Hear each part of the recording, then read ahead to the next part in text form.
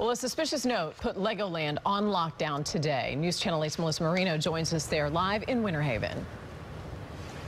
Hey, good evening. You can see the park here behind me. Things are back to normal now compared to a few hours ago. This is not a joke. It's not a joking matter. We take this seriously. Police not taking any chances after a Legoland employee found a, quote, concerning note in a family bathroom. We had 2 sweeps through the park that included a bomb dog as well. Winter Haven officers and deputies scoured the theme park. At one point, no one could go in or out. You can see from Eagle 8 HD, park visitors already inside went on as usual. And in the end, police did not find a threat or anything concerning. In today's world, the way things are going, we have to take every threat seriously. Now they'll search for the person who wrote it and let them know they don't take this lightly. That took a lot of resources off the street from the sheriff's office, from the police department, to have to go deal with this.